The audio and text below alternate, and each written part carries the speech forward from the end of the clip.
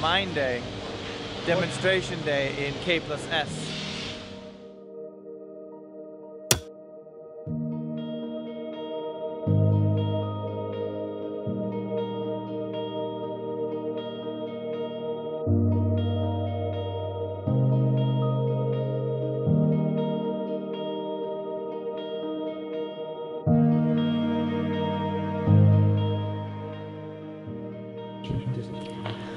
Hi, my name is Miriam Reda. I'm a geologist at K+S, specifically at the potash mine called Seelitz.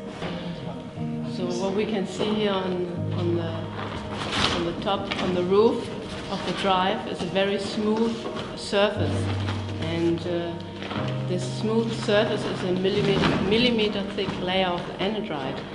Because of those layers, it's not as safe, and it can break off more easily.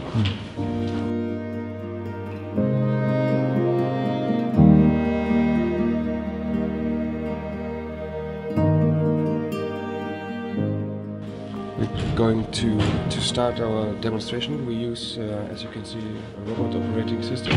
In short, it's ROS.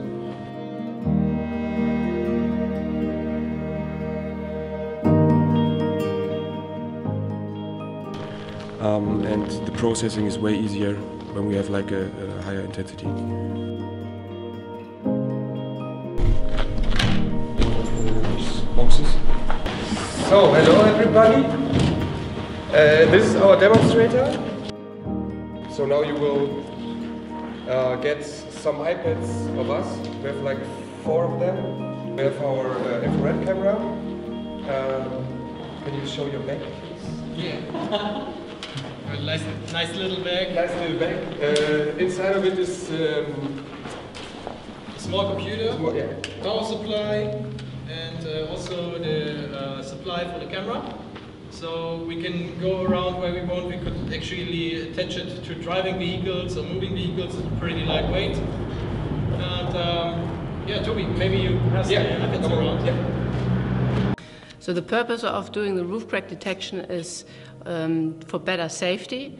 If you go into a drive and you have maybe a moving camera with you on a vehicle, you can scan the roof for cracks and then determine for scaling.